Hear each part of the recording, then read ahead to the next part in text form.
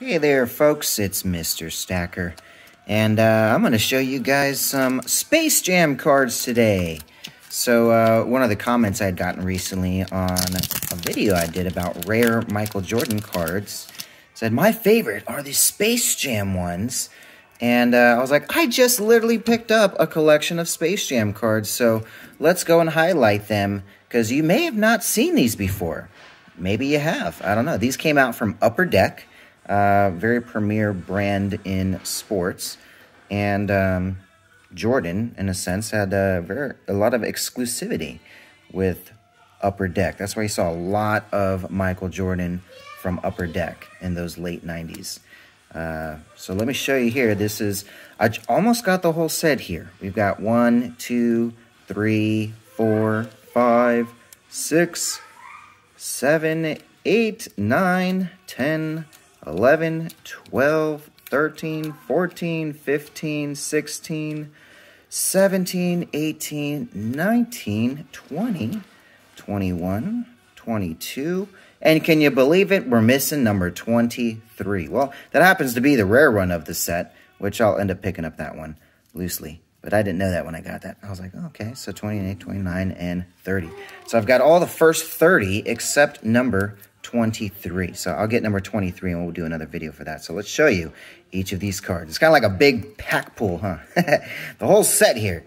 So we've got Bugs Bunny. We've got Lola. We've got Daffy Duck. We've got Porky Pig. Elmer Fudd. Tasmanian Devil. Ooh, I dropped one. Which one did we drop here? Oh, we dropped Sylvester. And of course, right after Sylvester, we got to have Tweety, right? Then we've got Granny. Wile E. Coyote, the Road Runner. Dang it, these keep sticking to each other. Pepe Le Pew. That guy's funny. Marvin the Martian. What was his quote in the line? There's excuse me, Your Airness. Oh, man, I love that. Yosemite Sam, Speedy Gonzalez, Foghorn Leghorn. I had no idea that was his name. Anybody? Foghorn Leghorn. Interesting.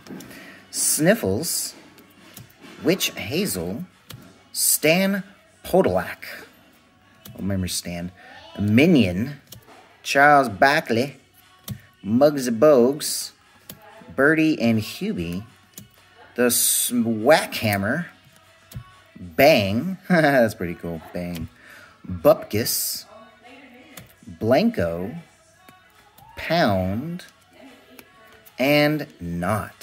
So that is the collection. Of course, minus number 23, which we'll bring in soon. And then we have a couple of these from here. There's actually some more as part of that set. Let me get this thing open here. Show you a couple of these ones. I do have a couple of holograms. I don't know if I kept them in this one. No. Oh, no, I didn't. Okay. So these are the Monstars. These little cards here. So this was Bupkis. Blanco. Knot, and Bang. Bang, bang. And Pound. And then, I don't even know what this card is. This came with the set, but it looks weird. It's like a screenshot of the movie. But it's like all clear on the logo and Upper Deck, but then like they make it weird blur for the picture. I don't know, it's kind of weird. Nice, but so I guess memorable quotes from the movie. So, yeah, that is the Space Jam collection. Did you guys enjoy Space Jam when it came out? I don't know. I was a kid back then, man. I was born late 80s. So, you know, I was perfect age for the Space Jam when it came out in, what, 95, 96? Yeah, I was less than 10 years old.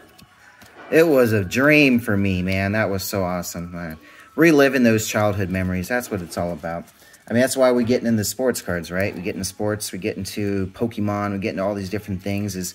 You know, these are things that we had when we were a kid, and they're now become popular again.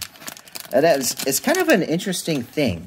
I don't know if you guys noticed that at all, but interesting in that the things that we get excited as kids, right, when we're that 10 years old range, 20 years later, those things all of a sudden become popular again.